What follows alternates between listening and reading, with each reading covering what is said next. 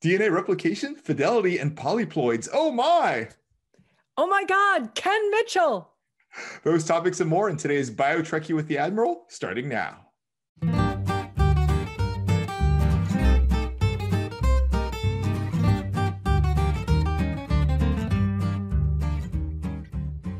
Hello, welcome back to BioTrekkie with the Admiral. I'm Mohamed Noor, a biology professor at Duke University and an occasional science consultant for the Star Trek universe. I'm here with my wonderful co-host, Jayne Brook.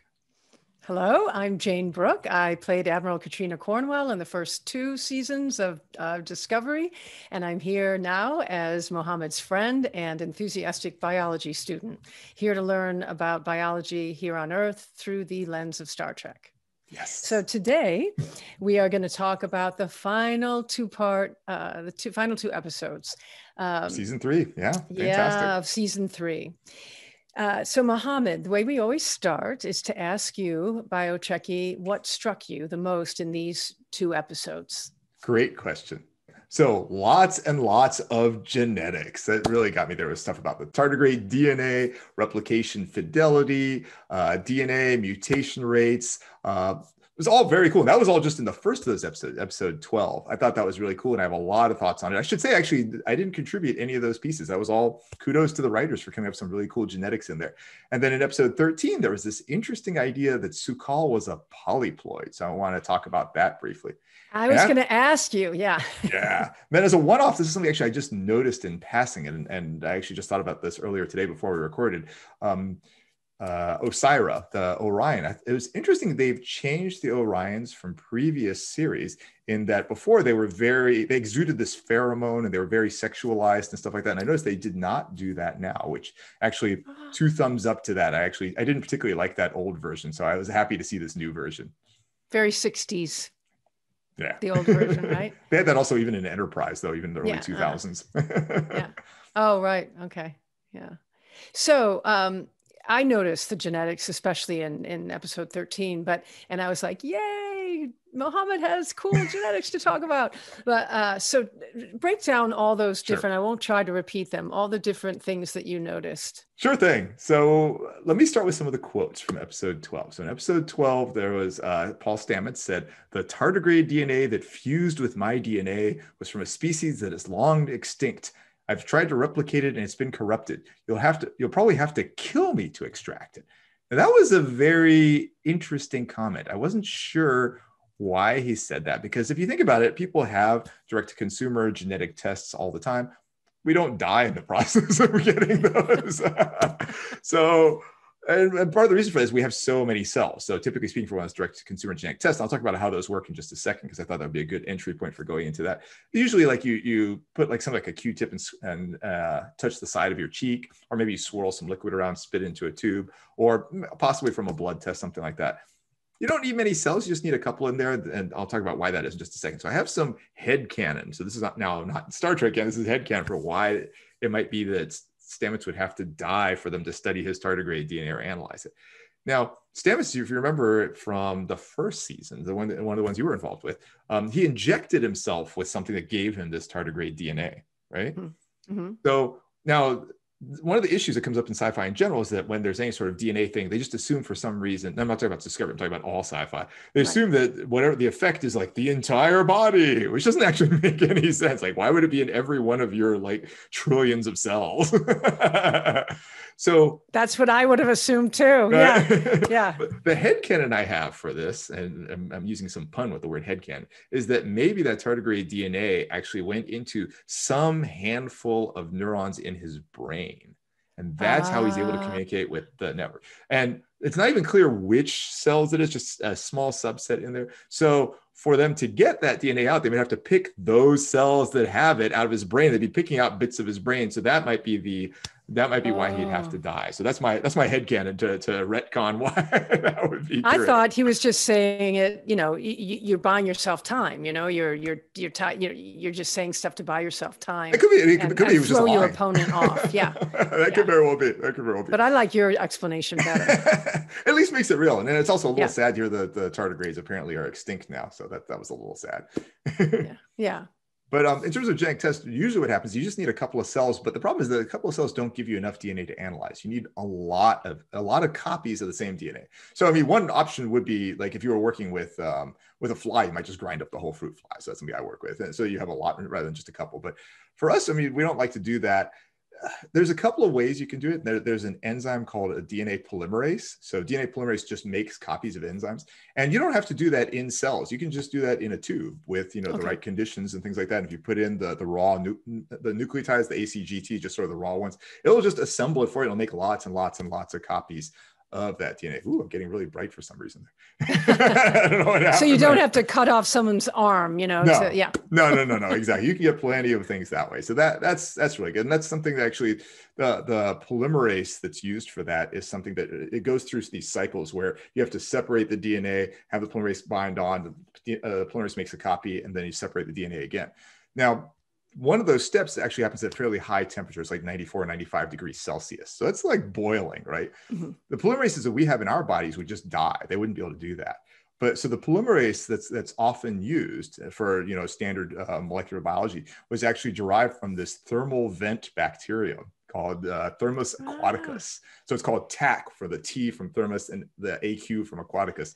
You put those things together, it's TAC polymerase, and that's the polymerase that's used. And it's interesting, this was a basic science thing that came out. Somebody was really interested in these bacteria and thermal vents, and that revolutionized molecular biology for everybody. And this happened, like, I think the original studies were in like the 60s, and then the PCR, this polymerase chain reaction that people use, it was associated with a Nobel Prize in the 1980s. But do you mean by thermal, what did you say, thermal bacteria? Do you mean like bacteria that survives in like hot springs and things like that? Exactly. I'm glad you asked that. That's exactly what it is. Good call. So that was really cool. Yeah. Now, Stamets also talked about this thing where he said, or maybe it wasn't Stamets, maybe this was, I forget, what's Ken Mitchell's character's name? Ken? No, wait. Aurelio. That was his name. Yeah. Aurelio. Aurelio, Ken's character. Yeah. Yeah. He made some comment like, growth marries the fidelity of the copy with the vitality of new beginnings, and fidelity is always an issue with replication. That's actually very important too, in the sense that, like, when you make a copy, you want that copy to be exactly right. The more mistakes there are, the worse it is. Now, this is true, but the importance of it is a little bit funny. And now, we actually, within our bodies, we are not absolutely genetically identical. Like if you took all of my cells here and all my cells like from opposite pinkies, they're not going to be genetically 100% the same, because mutations do happen as cells divide, right? Okay. So, and there's not going to be like tons of them, but actually there was a news article that just came out within the past month or so that talking about like identical twins are not exactly identical. You find on average X many differences between them. Again, it's the same sort of thing, because again, they're once they've divided, now they're on their own evolutionary trajectories. Right. Yeah. There's different I read that once. Yeah. So that's kind of cool. Now, the tricky thing there is that in the show, they said something about like, well, we can go back and we'll just we'll use the cell and we'll have a better copy, but that's not going to fix any past mistakes, right? It's kind of like if you have a book where a page is faded, you can make copies. It's not going to get better. No, you're not, it's not going to, yeah. Yeah, and Star Trek actually has covered that really interestingly in Star Trek: The Next Generation. They had this thing called replicative fading. And this is a term that's Trek people made up, the Trek writers made up. But honestly, I think it's better than the technical term. Oh, how great. Right? But it's replicative fading. They had these people who were clones, and they were a clone of a clone of a clone of a clone. And they started having all these problems because, again, you can't fix it, you know? Right. Because you have what you have, and then you can only go from there to the next copy. Exactly. But I thought that was very interesting and very poignant, the comment about fidelity is always the issue with replication. That was really good. And again, no credit to me. That was all the writer's room who put that together. So 2 thumbs up for them. So Jeremy, did you move on to the other one, or do you have questions about that first? Well, no, I asked the question about, would these be bacteria in hot springs? That immediately, and I'm glad that you clarified that a copy of a copy of a copy of a copy can't go back to the original. Exactly. So it's not obvious why if they took Stamets' cells out and put them into something else, like, okay, well, it's going to be a copy of Stamets' cells. It's not going to get better. Now, Now, one interesting thing now, presumably that this is far enough in the future, I'm assuming they can just synthesize long stretches of DNA. I mean, we already can synthesize pretty well, stretches of DNA, not like whole chromosome size, but we can do it pretty well. I'm assuming by that far in the future, they can do that. So I think they should be able to just, if they have a computer program that has the genome of a tardigrade, they might be able to just print out the whole thing. Wouldn't that be so cool? Yeah. Maybe. Yeah. Now, Suddenly of course, we have there's a lot of other dinosaurs. stuff that has to go in too. Yeah. Yeah. No, right? Yeah. Then again, we have Jurassic Park. So yeah. Jurassic. It reminds me of Jurassic Park. Yeah. Right. And so what was the other, you had three, it seems like you said there were three or four things about the genetics. Yeah. So the polyploidy, it was a minefield for you. It was. I was like, yes, there's so much to talk about here. I love this. So they mentioned, this was now in episode 13 rather than 12. Dr. Culber, when they were talking about like, how is it that he survived here and things like that. Dr. Culber made this comment saying, I think Sukal might be a polyploid. So polyploid, this is very interesting. So we are diploids, diploid, right? So we have two copies of all our genes, right? One we got from mom, one we got from dad. Polyploids have, as the term might imply, more than that. They have like multiple copies from both parents. So the parents, rather than giving like just one copy, they may give two copies, or they may give 4 copies or something like that. So you as an individual might have like 8 total copies of your genome rather than just 2 like we do. So that's interesting. In real life, I mean, you might not have finished explaining, but in real life, well, you finish explaining if you need to before you answer this question, but what would be the advantage? Great question. Yeah, so there are a lot of species that we know that are polyploids. So cotton, potato, some wheats. If you want a Star Trek reference, there's triticale, which I don't know if you remember from original series, Quadrotriticale. Those are all polyploid species. They have multiple copies. Now, there's a couple of different ways that might be helpful. So generally speaking, it tends to be associated with somewhat larger cell size. And people say it's to hold the DNA, but that's kind of silly. I mean, I think they could hold the DNA without having a bigger cell, but they tend to be associated with bigger cell size. Often you see polyploids in very stressful conditions. Right. In various stressful conditions. So and I don't mean like psychologically stressful. I mean like drought. No, but environmentally. Exactly. Yeah. To make sure one of them survives. It's like make sure something survives to carry on. I'm not sure exactly what it does, but we tend to see that there. So this was very interesting that this was a possibility for it being true for this guy who's in this radiation filled environment. Maybe there's more copies to use as templates for repair for his DNA or something like that. Right. I thought that was a really neat idea. The other thing about it is it just makes him different from other Kelpians, right? So this is more now like headcanon stuff. This is something that Dr. Aaron McDonald and I have been trying to flesh out for an article as well. One thought is that by virtue of being a polyploid or other aspects of his epigenetics or something like that is his vocal cords are a little bit different. And that might be why when he screams, his vocal cords act at the resonant frequency of dilithium. And then that's what causes that's like, this. Yeah. Exactly. Oh, that is a good, that explains a lot to our audience about that scream. Exactly. It connects everything there with respect to the, Sukal being different. It it has his connection with dilithium, and then it has how maybe he actually could have contributed to the burn. Right, the combination of him with all that dilithium. Yeah, exactly. So dilithium, this is now I know 100% credit to what I'm about to say to Dr. Aaron McDonald. This is not on me. This is totally on her for this part of it. I worked out the biology in terms of the polyploid stuff like that, but the rest was her. So dilithium exists in both normal space and in subspace. Right. I was going to ask you about that. Exactly. Yeah. And it controls the matter-antimatter reaction. That's what ships use. So basically they put, for example, like matter and antimatter together, which normally should just go kaboom, but instead of going kaboom, it's this controlled thing. Dilithium's helping control that, and that's what's helping things happen with the ship. So if something were to go at the resonant frequency of dilithium, potentially in regular space, you might sever that connection to subspace, which then would make that reaction go crazy everywhere. Hence, burn. That makes sense. Okay. Yeah. Yeah. Like the atomic bomb of all time. Yeah. Exactly. And then it can go much faster than the speed of light because you're working with subspace, which doesn't have the same laws as normal space. So there you go. What is subspace? Give a moment to talk about subspace. They say it and you're watching and you go, okay, subspace. Yeah. But if you actually asked me, what, Jayne, are you actually thinking subspace? That's a better question. That's a better question for Dr. McDonald than for me. But my impression is that term is not used outside of Star Trek. It's not like you would never go to a cosmologist, and they'd be like, "Oh, let's talk about subspace." But I think it's something that's basically just operating outside of normal space time. Something along those lines. But I'm sure she would give a much more eloquent description of that than I would. Well, we'll get her on sometime and have her talk to us about it. So and now there were I think 2 more genetic things that you noticed. Is that right? Was it? I think I hit them all. Yeah, tardigrade DNA, replication, fidelity, mutation rates. No. Oh, okay. Maybe you did cover them all. Yeah, no, I think I was fairly brief on some like mutation. Well, rates, like I said, it's not the same DNA in your 2 pinkies, for example. Yeah. Oh, right. Well, like I said, it was funny when I didn't catch it as much in episode, because I'm not a biologist, episode 12, but episode 13, when they very, very clearly were focusing on Sukal and everything, I was like, oh, yay, this is be a good genetic thing. Oh, yeah.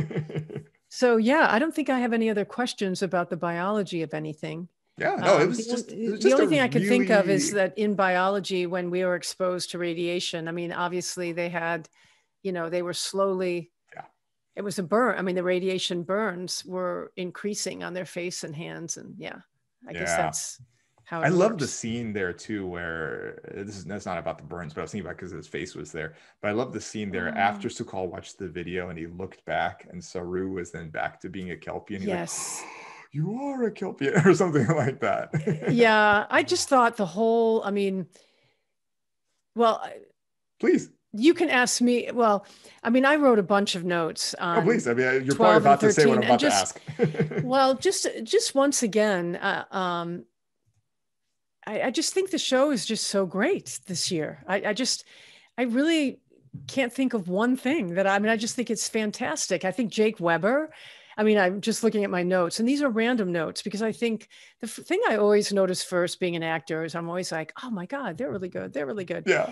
And also the writing, which I'll get to at the end, which is so great. But Jake, I just do shout outs to Jake. I loved when they put them all at the beginning of 12 into, they captured the whole bridge crew, and Mary's like, wait, I'm the captain. You only need to take me. I mean, I know it's the writing, but it's the actor delivering it, I really like that. I continue to really like Admiral Vance. He's very believable and strong and also kind. And I just really like him. And a lot of people online were speculating he was actually a bad guy, but like, nope, he was just as nice as he appeared. Well, because he had been through the burn or the results of the burn, and he had to be suspicious and he had to be on his toes, and he couldn't trust them right away. So, but oh my God, the joy when I was watching, and you had warned me, you said, oh, Jayne, I'm not going to tell you, but there's a scientist on board episode 12, and I'm not going to tell you, it's a surprise.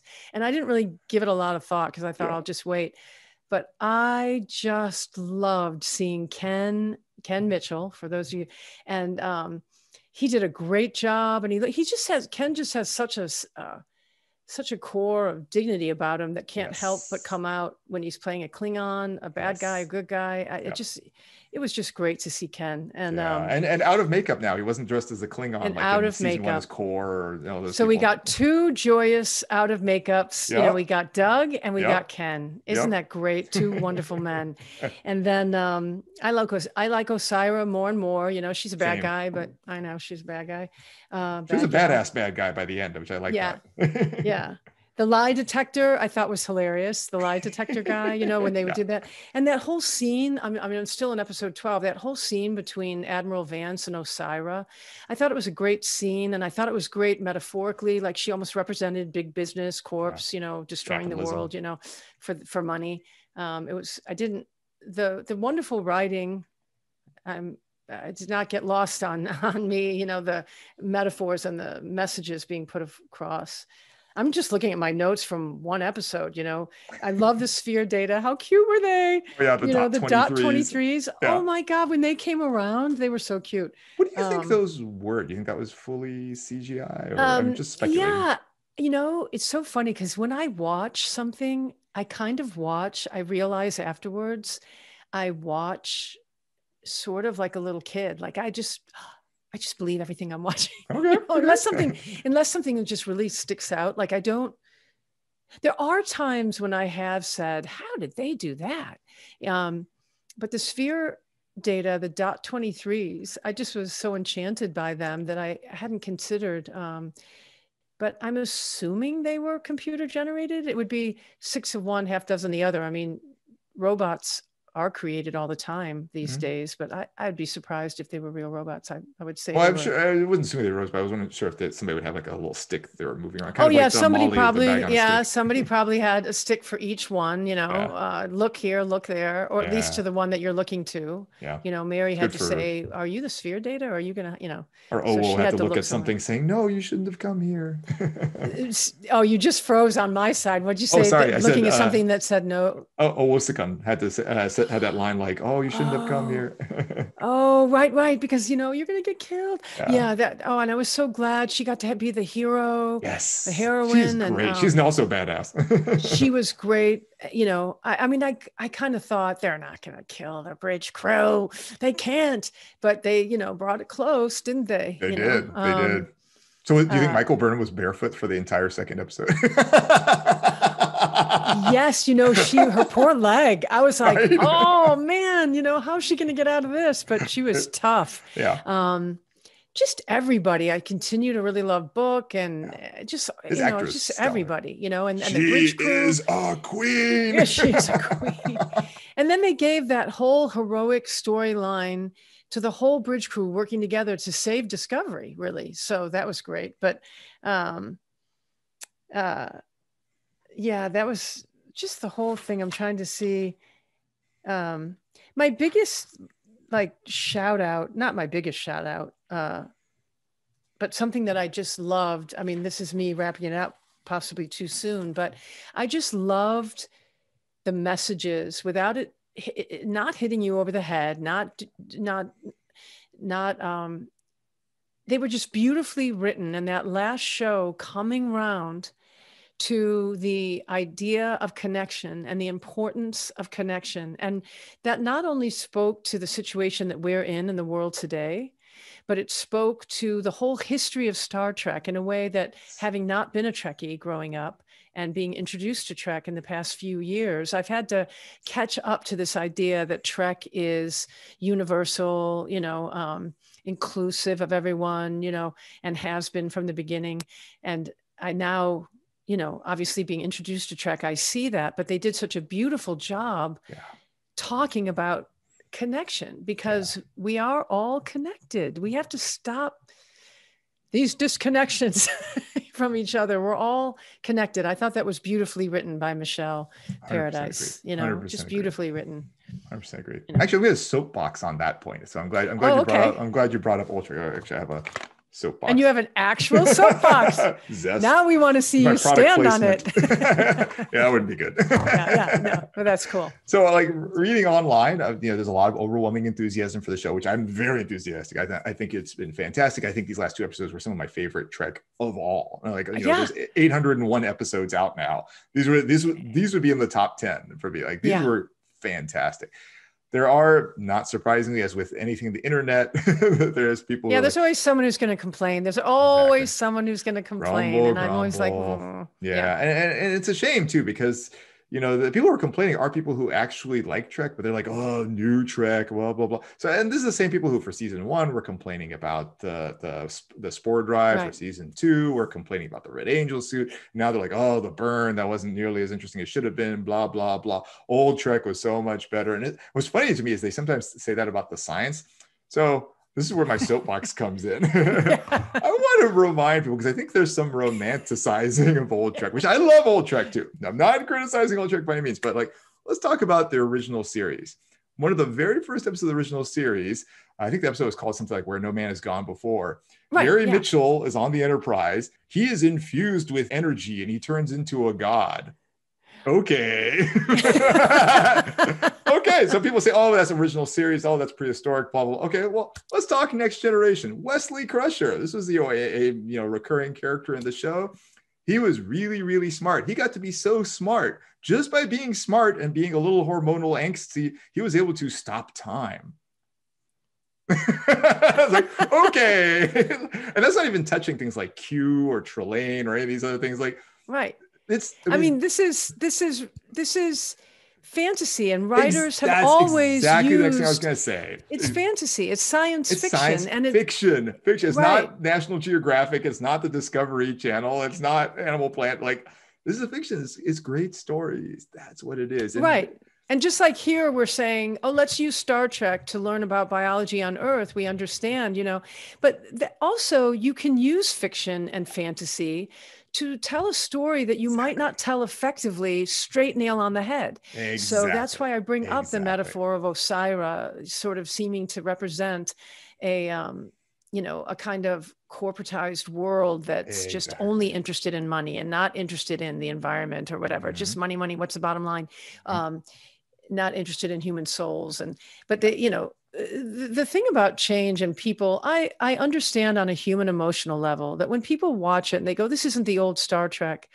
I think, let's just throw this out there if it's helpful. I think that what's happening within, I'm not a psychiatrist, but you know, you have a great memory and nostalgia about your childhood or watching something with your dad or watching. So you talk about romanticizing and it feels very good. And now you're just you in the present time with and you're having to pay bills and life is difficult or, you know, whatever. I mean, I'm just thinking of myself sometimes, and things can, I just go, what gets better? What survives without change? I mean, water that just lays there without new water coming into a pond and old water going out becomes stagnant.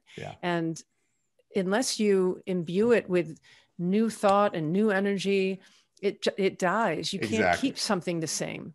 And huge credit to, you know, Alex Kurtzman, Michelle Paradise, Brian Fuller earlier on, all the writers, all the actors, including you as well, all the production people. Like, these are people who brought us new Star Trek. We would, like, for the last 4 years, we would have had no Star Trek. Yeah. This is fantastic. I love it. I think it's great. You know? And also it's so easy to, I think criticism is important in the world. You know, a really fine critic, if you can find a really fine critic, they can up the game of a, you know, of a playwright or something like that.